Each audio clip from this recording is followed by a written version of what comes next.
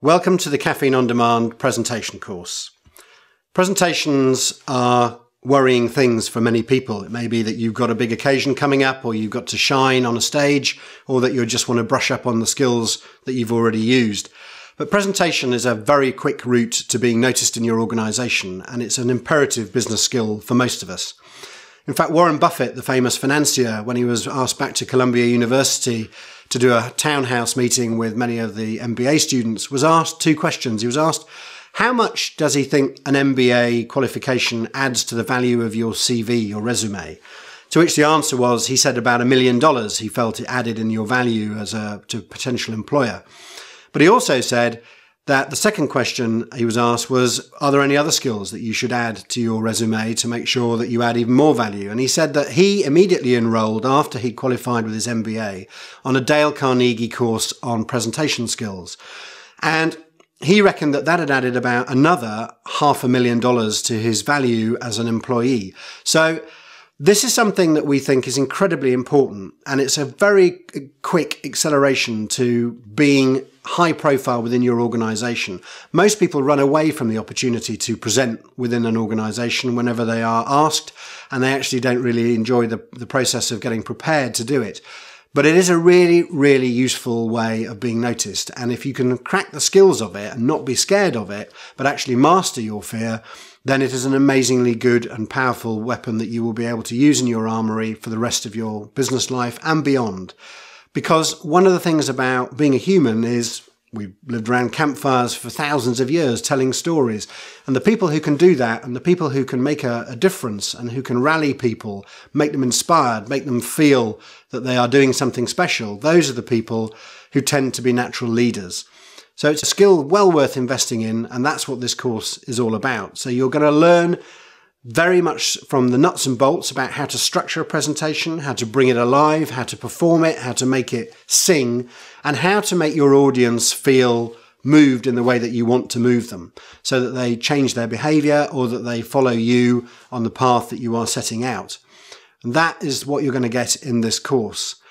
But with you, do bring an open mind, do bring the willingness to seek out opportunity to practice the skills as soon as you possibly can, and also to just learn and practice whenever you can with your colleagues or anybody else when you're doing even just a minor presentation, just to make sure you invest the effort and the time to making the whole thing work. So you're not just making a presentation, you are actually producing compelling communication that gets people to think the way you do and to act on the words that you give them.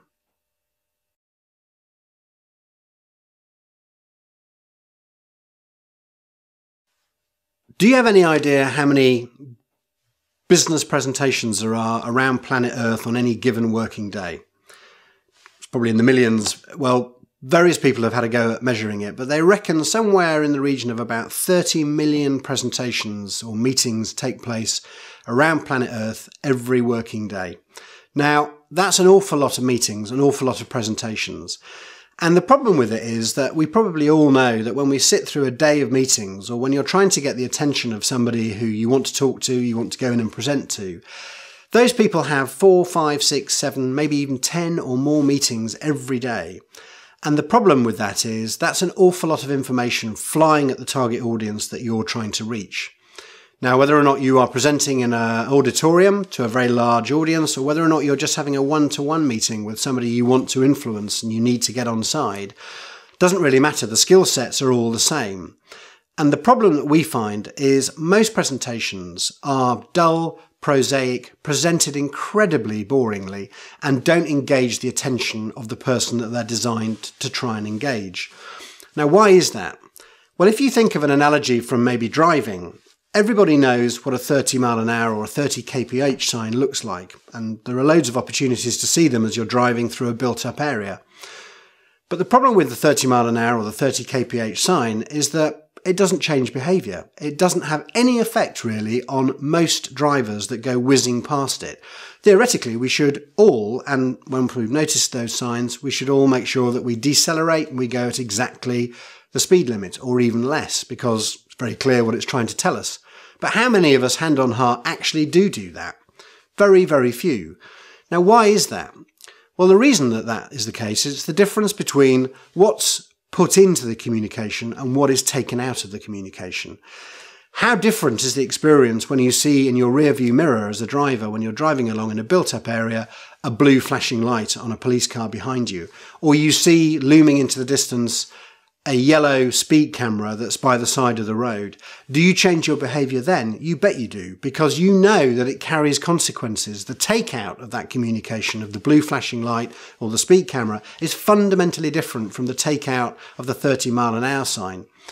And that's true of presentations. Most presentations that go on around planet Earth on any given day are basically like 30-mile-an-hour signs. It's very clear what they're trying to say. They're presented in a relatively straightforward manner, but they have zero effect on the target audience that they are trying to impact. And the reason for that is because they're dull. They're dull on the page, they're dull in front of the audience, they don't come alive, and they don't sound compelling, they don't sound urgent, they don't sound like anyone has to do anything as a consequence of hearing them. Because they're normally produced on a PowerPoint template, they're normally produced on a cut and paste because they're just lifted from a previous presentation with a few things that are changed for the relevance of the audience that this one's going to be made to. They're not rehearsed. They're not done in any way that engages with the audience. They're not done with any forethought of who the audience might be, what sort of mood they might be in, what sort of receptivity they might have, and what's important to them. So we go in and we basically present the equivalent of 30-mile-an-hour signs. And are we ever surprised that as a consequence, nothing ever changes, nothing ever happens, just like they don't when you're driving past them on the road? So what this course is all about is how do you stop doing 30-mile-an-hour sign presentations, and how do you turn your compelling communication into something that has the equivalent outcome of a speed camera or a flashing blue light from a police car in the rear view mirror when you're driving along? That is the essence of great communication. That is the essence of what you're trying to strive to achieve when you present to an audience, whether it's to a very important client that you're trying to reach, or to a group of colleagues, or to strangers in a room where you're presenting at a conference. That is what this course is about.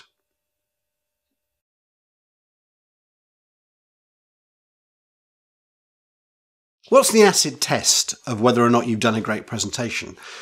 Well, we think, like most things, it's very, very simple. It's what we call the taxi test. When you present to an audience, and maybe it's in an auditorium or you've been to their offices or whatever it is, when that target audience leaves the building and they've seen your presentation and they get in the taxi and they go off back to their office or they go off home, what are the things that they say to each other when they get into that taxi that they've remembered about you and your presentation? And the honest truth is, the taxi test really boils down to just two things. Normally, most people remember something about you physically, the way you present, the way you look, the way you sound, maybe what you were wearing, maybe the way your hair is, or where you wear glasses, or there'll be something physical, a physical attribute that they will take away with them, which will help anchor in their mind what you were and what you were like. The other thing they'll remember is something that you said.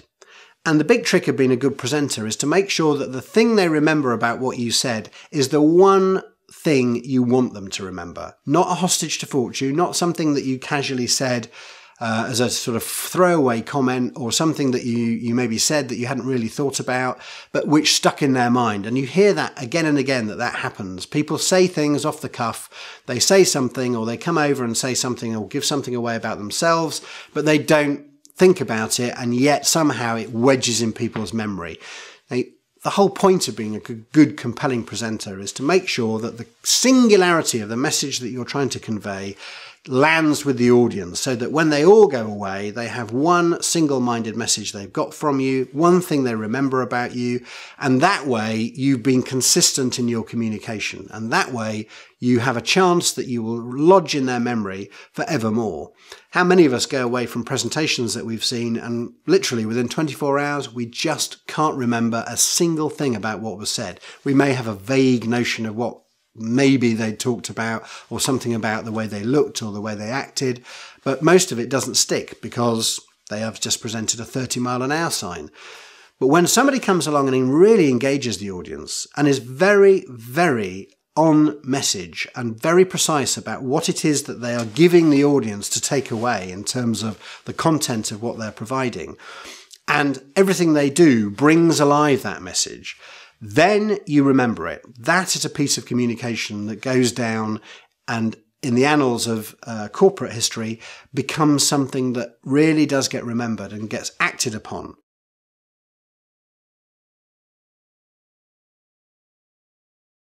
One of the key things to remember when you are presenting to an audience is the amount of power that you actually possess in the room. Doesn't matter whether or not it's a huge cavernous hall or just a regular boardroom or even just a small meeting room.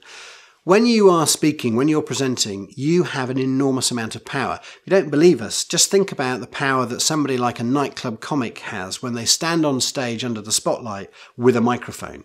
Because if you're in the audience, especially if you're on the front row, what is the worst thing that can happen to you as a member of that audience when you've gone along to watch a comedian? Absolutely right. The worst thing that can happen to you is that you end up in the spotlight and that the microphone is thrust under your nose by the comedian, and he asks you a question, and then suddenly the transference of attention of the entire audience you can feel burning through the back of your neck. That is a scary place to be. Now, most presenters feel like that when they stand on a stage. You don't want to feel like that. That's just being incredibly self-conscious. The trick that most good presenters have is they recognise the power they have. They recognise that when you have that microphone, when you are centre stage, that's a great place to be. And if you look comfortable in that place, then the audience will relax and they will feel comfortable too. But if you look sweaty and nervous and your voice is hesitant and you haven't got a command of your emotions, then that will transmit to the audience as well. Anyone who's ever seen a best man, maybe some of you have been speaking at something like a wedding where you are the best man or you are the chief bridesmaid and you are making a speech and your job is to entertain the audience. We all know that within a microsecond of standing up and starting to make their speech, the audience picks up very quickly whether or not the best man or the chief bridesmaid or whoever's making the speech is in command of the situation and of their material, or whether or not they're not. And you can watch the body language of the audience either lean forward with anticipation that this is going to be good and fun, or lean back and bug out because they just feel embarrassed on behalf of the speaker. They just feel that this is not going to be something that the speaker isn't going to enjoy, and also that therefore the audience is not going to relax into either. You don't want to be in that place. So you need to make sure that when you stand up and when your moment in the spotlight comes, you are prepared for it, you want to have it, you want to enjoy it, you want the audience to enjoy it.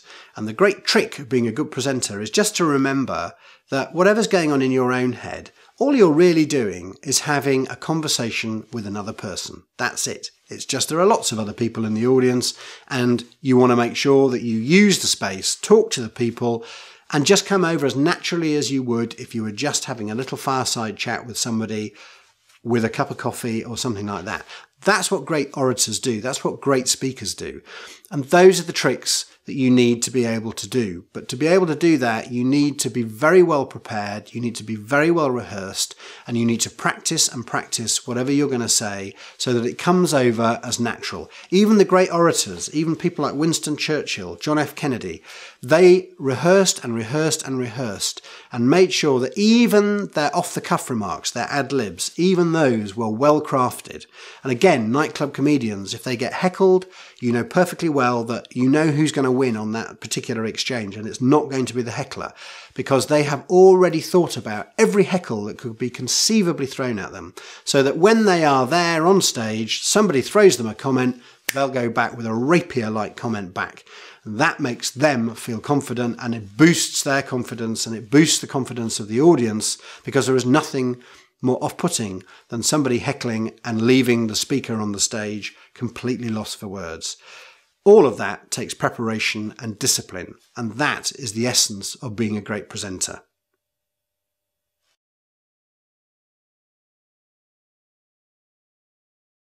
So, we've got some really good tips and ways that we think that you need to think about putting your presentation together before you perform it.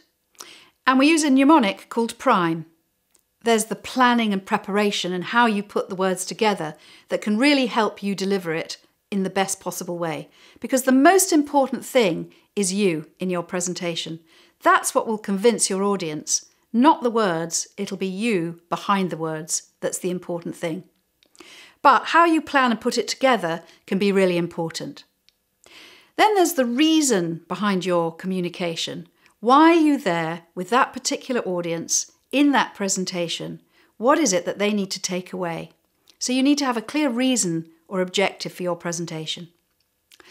You also need to think about the impact you have. You need to be able to be in the moment, adapting on your feet to the audience in the room. Because so often we're a bit like the frozen rabbit in the headlights, and we're so busy running through the script in our heads and all the things that we've got to say that it's hard for us to be really in that moment and be as impactful as we can. Then there's your mission. How much passion are you speaking with? Can you really communicate the meaning of your presentation? Because if you're not behind what you're talking about, your audience will pick up on it. And then, finally, there's your energy. Everything that you are and the way you communicate needs to be in that presentation.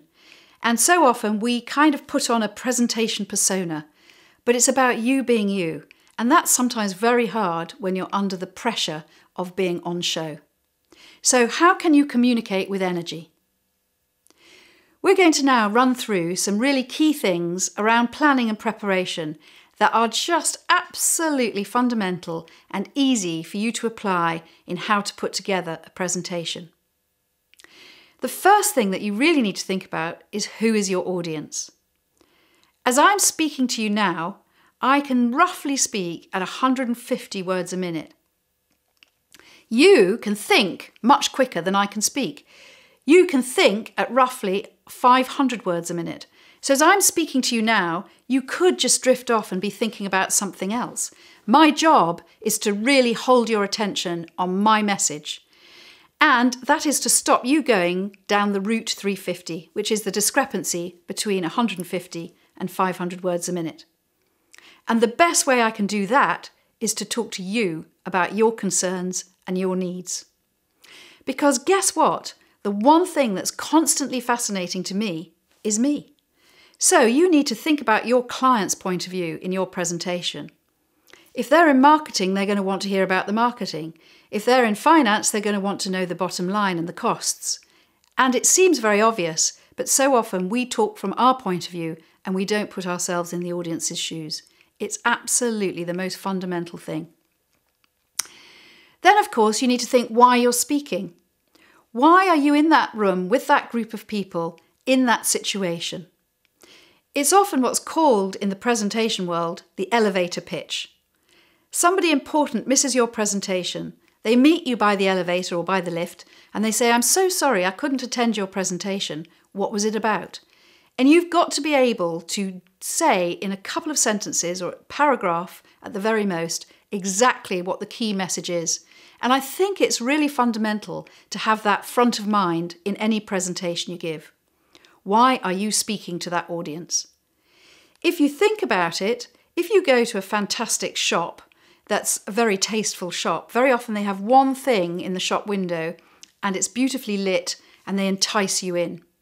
If you go to a fairly cheap marketing outlet, they'll have everything in the shop window and they'll shove everything in the hope that passers-by will come in and choose something. Less is more. It's far better to position your key idea in your presentation and talk around that than bombard people with too much information. In our experience, most presentations are way too long. We'll say to you often, less is more. So why are you speaking? Then you can start to think about what you're going to say.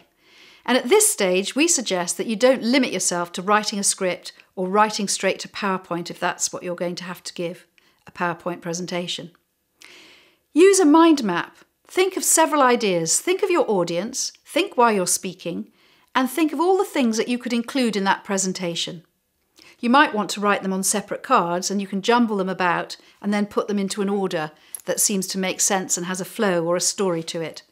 But don't start writing straight away. Have a bit of a fiddle with the overview. Then ask yourself, where am I presenting? And as an actor, it is really important that centre stage is the most important place. And so often in presentation, especially if you're using PowerPoint, what often happens is that the presenter puts the PowerPoint in the middle and then spends a lot of time dancing around the edge trying to get the focus of the audience. If you can centre yourself in the centre, make sure you do. What you want to avoid is having all the PowerPoint written across your face. It's not a good look. So think about that. Think about where you position yourself. Think about where you're going to position your audience in relation to you as well. Because if you're too far away from them and you're busy looking up at your PowerPoint, the chances are they will wander down that route 350. If you're too close to them and you're right in their face, they will feel a little bombarded. So actually get conscious of the seating in the room and whether you're going to sit or stand, and be conscious that you're choosing for the right reason. The final thing to think about is, how are you presenting? And honestly, if you've answered the first 4 questions, who is your audience, why you're speaking, what you need to say, and where you're performing, very often the how will present itself easily. Does it need to be a formal, suited and booted presentation? Does it need to have PowerPoint? Or can it be a very relaxed conversation with your client?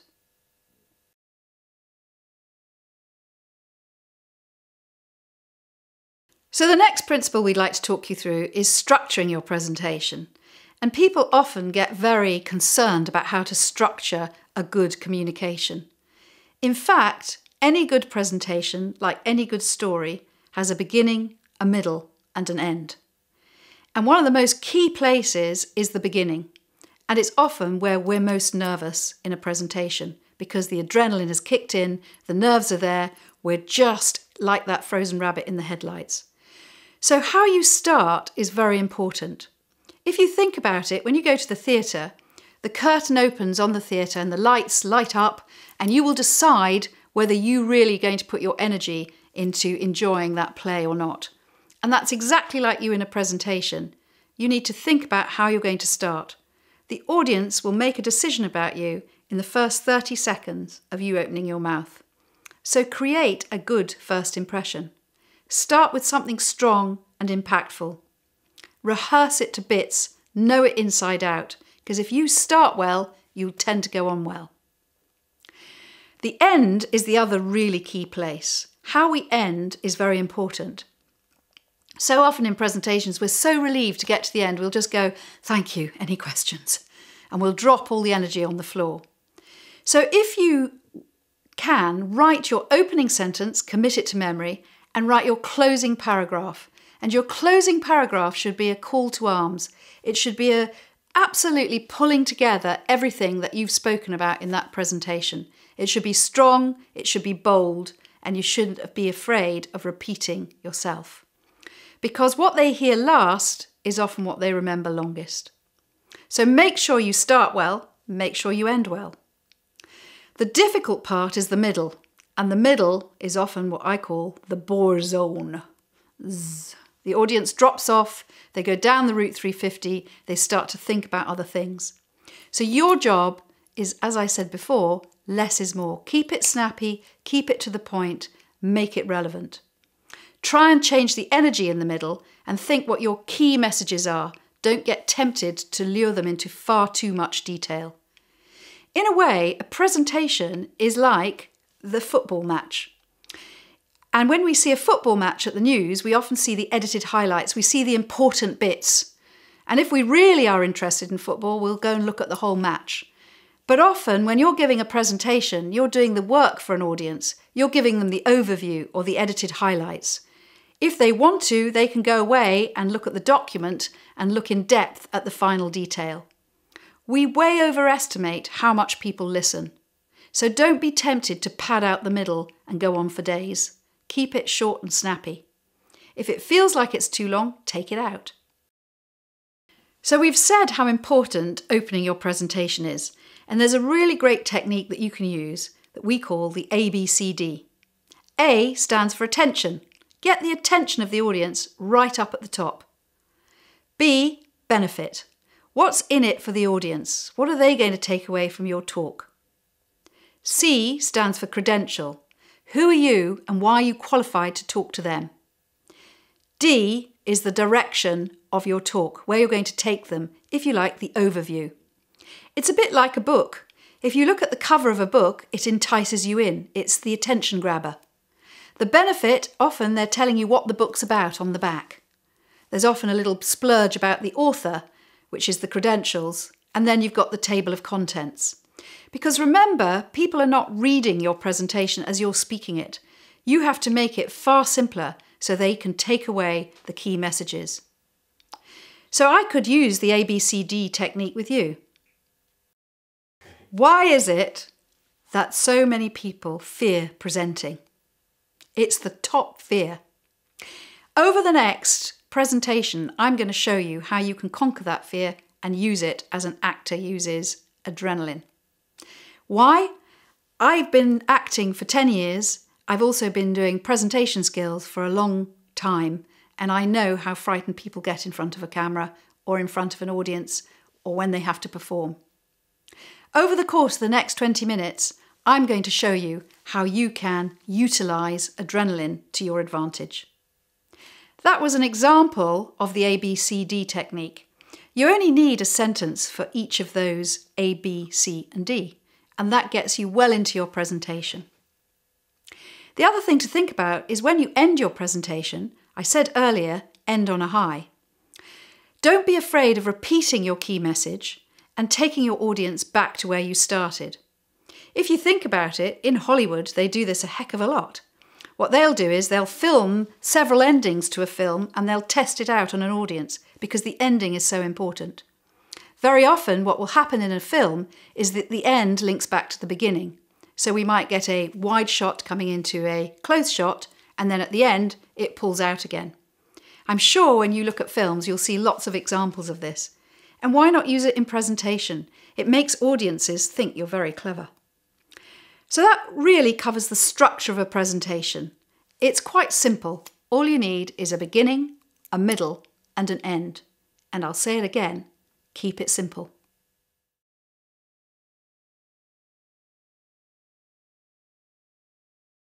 So we've looked at how you can prepare a presentation from the words point of view. But one of the really key things in terms of planning and preparation is using your body and your voice.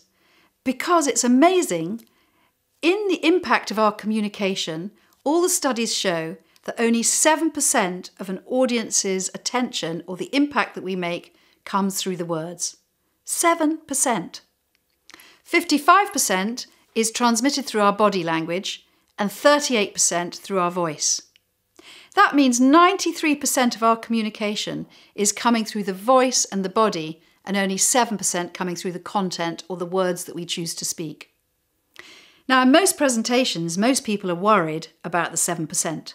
We'll slave over a hot computer, we'll slave over the script, we'll worry anxiously about whether we've got the material right, and very often people won't put the energy into the voice and the body. So one of the key things around preparation is to make sure you practice your presentation hundreds of times. Practice it, know it. Then you give yourself the best chance to perform it well. It's not good enough. I can be very eloquent lying in bed at night practicing presentations in my brain, but they're never the same as if I vocalise them. If I vocalise them, I know what I don't know. It's always good to practice it before you have to do it. Why leave it to the most frightening place in front of the audience to say it for the first time? Don't give yourself that disadvantage. So make sure you practice it through and time it. Because often I think presentations suffer from being too long because people don't time them and they way overwrite the material. So practicing, timing, we say are very important. But also, you need to warm up your body and your voice. If you think about it, no actor would go on stage without warming up their body and warming up their voice. And very often when you're very tense and you've got adrenaline in your body, you carry tension. And quite simply, you hold on to your muscles and they go tight and you start to be this rather formal, stiff person that's communicating through adrenaline rather than through your natural self. You need to practice, you need to warm up, you need to get yourself hitting the deck running rather than warming yourself into your presentation. Because your voice and your body are what people will read immediately and they will make that impact and their decision will be made on how you start, as we've said before. So what can you do to help yourself really warm up? Actors like to spend a lot of time shaking hands and moving the body and moving the shoulders and really trying to just relax some of those muscles. Because literally, if you can relax the muscles, you can use them much more readily. If you're tense, you'll show it. So anything really that warms up your body, and one of the key places is shoulders that get very tense. So you can roll shoulders, you can lift them up, you can lift up your arms, you can do all kinds of things that just kind of open up this whole area where your lungs are and where your ribs are and where your breath is, which is fundamental to how you talk and how you communicate. So shoulders and this whole area is very important in terms of preparing for a presentation.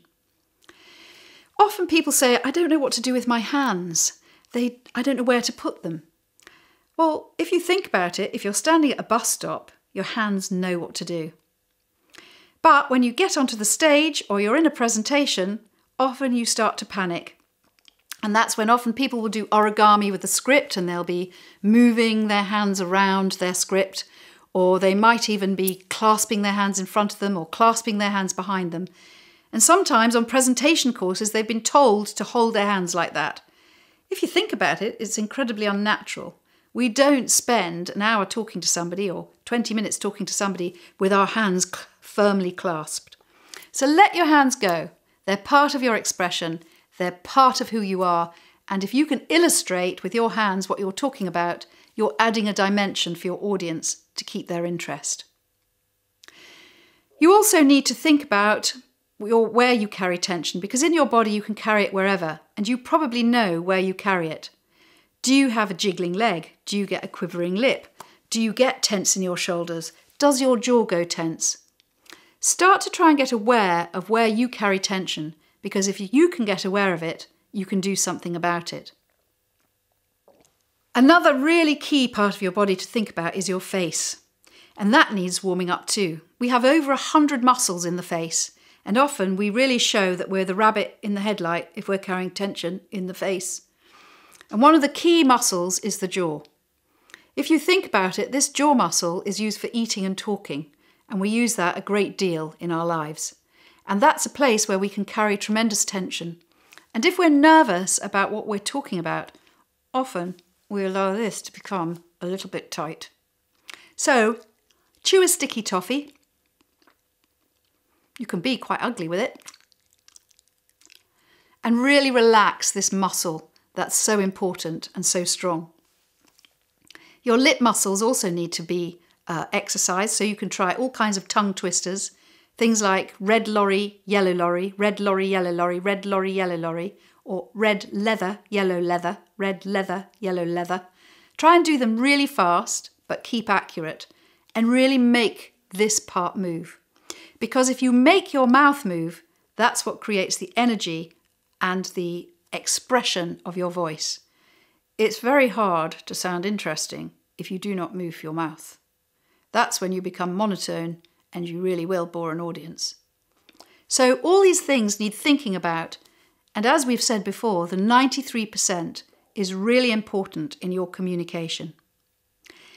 And all of that is underpinned by eye contact as well in your face, because your eyes are what communicate most. You've probably witnessed presentations where people look over your head, or they're busy looking down at their script, or they're busy looking at their PowerPoint. Really try and connect with your audience, because there's information that your audience will receive. You can also tell whether your audience is engaged with what you're talking about. You'll see whether they look bored, interested, wanting to ask a question, and that allows you to be in conversation rather than feeling that you're in a monologue. Your eyes are the key to you really being able to see whether your audience is focused on you and whether they're receiving your message. And then the final part that's really fundamental to any living human being is the breath. And the breath is what sustains the voice and sustains the body. And it's the most important thing that you can practice. And yet, we're breathing all the time. We're often not conscious of our breath. And yet when we're nervous, we tend to breathe very quickly. And that's where we tend to build up tension. And we'll breathe quicker and quicker. and we'll breathe in a very shallow way, and then our voice starts to do all kinds of strange things and we rush through because we're in adrenaline time. So one of the really key things that you can practice in your presentation is taking really deep breaths. Just try it now. Breathe right down to your belly, because you should be breathing to what the actor calls the centre or the powerhouse, and it's right down here. It's not up in your throat. If you can breathe deeply, you can bring a much deeper and more authoritative tone into your voice, as well as using some of the high range of your voice. And an actor will spend a lot of time looking at the whole range that they can bring into their vocal quality to make the voice interesting.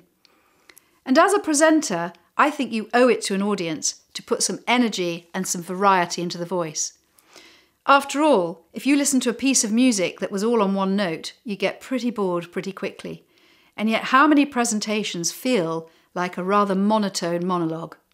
So really practice reading stories to children, practice reading articles out loud, or practice doing your presentation and really animating with your face and your voice and your body. And breathe deeply to get gravitas and power behind those really key messages that are vital for your audience to take away.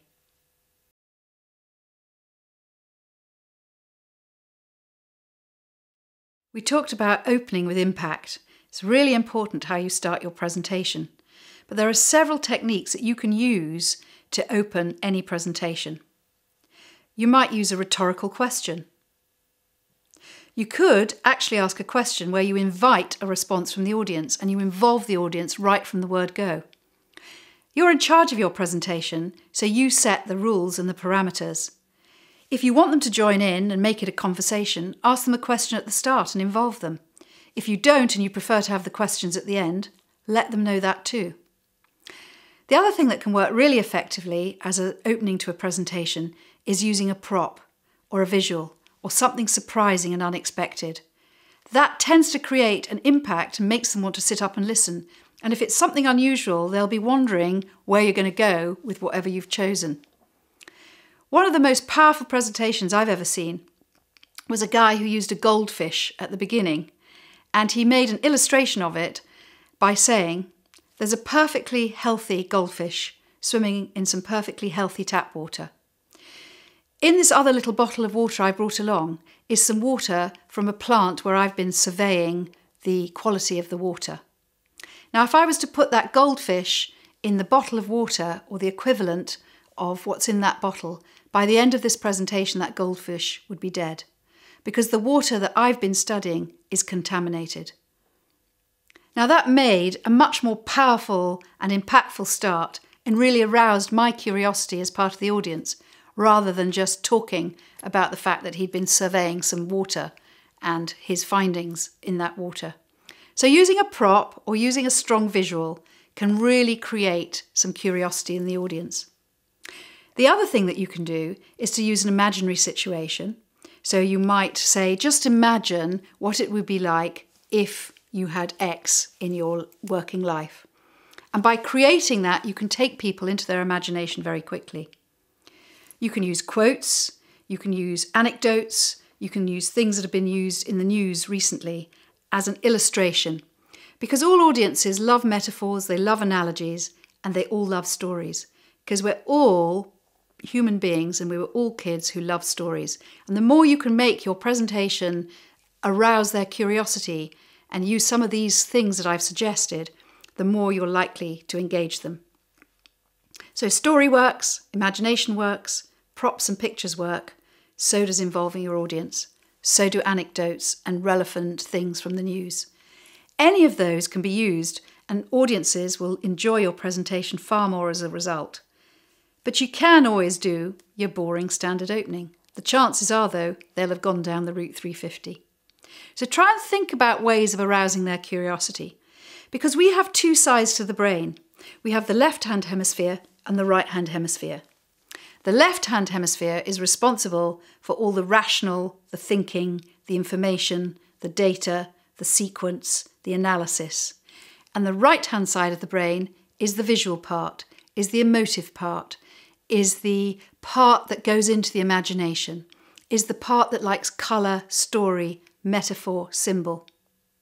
Now, if you think about it, when we're preparing presentations, I think we tend to stick in the left-hand side of the brain because we're experts and we need to make sure our theory and our rational and our arguments all fit together. And we forget to entertain the audience by using the right-hand side of the brain, which is the part I'm talking about, where we add props, colour, we animate with our bodies and our faces, we bring in concepts or images that help to bring the story alive. That's when we engage the right brain. And guess what? Memory resides in the right-hand side of the brain. So if you want to be really memorable with your audience and you want them to remember your presentation and your messages, and you want to stand out with your message, you need to engage them in the right-hand side of the brain.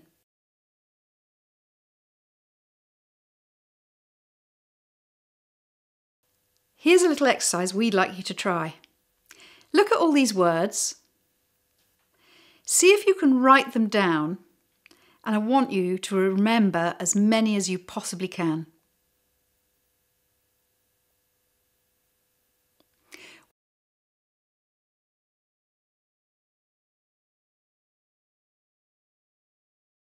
What did you remember?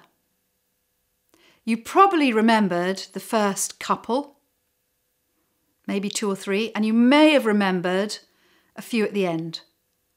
You probably only remember roof because it was repeated several times throughout, so repetition works in preparing a presentation. And you'll only remember something like Rupert Murdoch because it stands out like a sore thumb in the middle. So you need to put in surprising things to your presentation to keep your audience interested in terms of your content, or you can use repetition. And there's a wonderful world of oratory out there that politicians use all the time, and it's the rule of 3. And often they'll repeat things in 3s. Tony Blair was famous for saying education, education, education. Veni, vidi, vici. I came, I saw, I conquered. Stop, look, listen to cross the road. A Mars a day helps you work, rest and play. All these things work in 3s, and human beings tend to remember things in 3s. So again, in terms of planning your presentation, think about making 3 key main points, or use repetition and repeat the point 3 times. Often we're scared of using repetition, and yet it's very effective in driving a message home.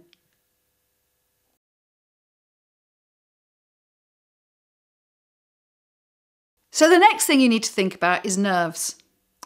Nerves are a very natural part of presenting, and most people are very frightened of presenting because of the nerves they feel.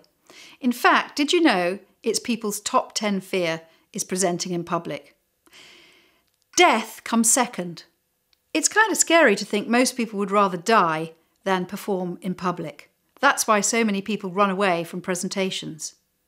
If you can embrace that adrenaline and really use it, it can be a very effective tool for you to conquer and make your presentations better.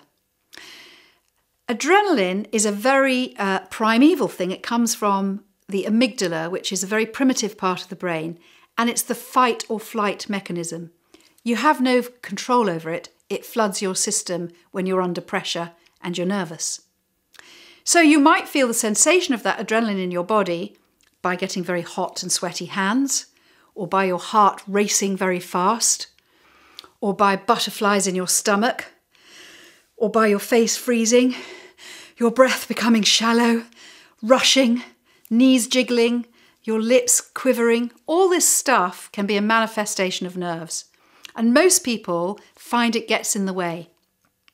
What you need to understand as a performer, which you are when you're giving a presentation, is that is part of the territory. So feel the nerves and learn to slow yourself down and use that adrenaline. So channel it to your audience. Stop thinking about yourself and the sensations in your body and think about how that adrenaline is really telling you you're alive in your body and you can give 100%. Everybody's had an adrenaline high, and most people really enjoy it after the experience. Often we equate adrenaline in presentation as something we're trying to hold on to and not show an audience. Adrenaline needs to just be channeled forward so that you can really think about using it and making your mouth, your content, and your body as effective as they can be. The other thing about adrenaline is often you have very negative self-talk. We often imagine ourselves doing the worst that we possibly can, forgetting the script, not getting it right, being asked horrible questions, making a fool of ourselves. And I think that's the very root of the fear that we have around adrenaline. In fact, in bed the night before the presentation or while you're practicing it, think about it in a positive light. Think about using that adrenaline in a positive way. Think about yourself having a standing ovation. Think about yourself doing fantastically well. After all, most people are pleasure seekers and they'll do bungee jumps and they'll jump out of aeroplanes in order to experience some of that adrenaline. And they associate that with a very positive experience, like that of being in love. In fact, it's exactly the same sensation happening physiologically in our system. That of excitement and fear. So start to see it as a positive rather than a negative, because that will help you. You can't do a good performance without adrenaline.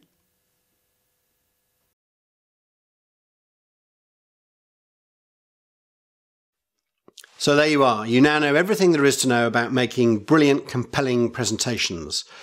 But how do you know if you're any good?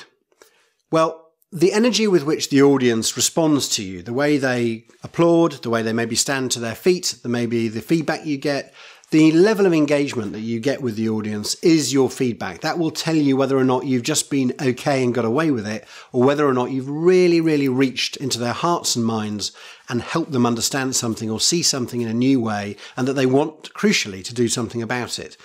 And that really is the last point, which is the sort of feedback you want is not the sort of feedback that one of the characters from ancient Greece, Pericles, used to get, which is when he made a speech, people would say, how finely he speaks. That isn't really what you're aiming for. It's nice when people say nice things about your speech and your presentation, but really what you want is for them to take action. And it was said that although people said that about Pericles, that, how finely he speaks, Demosthenes, one of the great orators of all time, when he spoke, people said, let us march. And the point of that is he knew how to make people do things, to make them want to do things, to deliver on what he had said that they should do, rather than just applauding the way he'd done it and the words he'd used and what a marvellous speech it was. They actually felt impelled to take action. That's what you're aiming for. So don't just try and get away with it. Really seize the opportunities that you've got in everyday working environments to really differentiate yourself as a great, great communicator, whether it's just over the table from one colleague or whether you're in front of an audience of hundreds or even thousands. Embrace the chance, do all the preparation, and like Demosthenes, hopefully people will say, let us march when you sit down.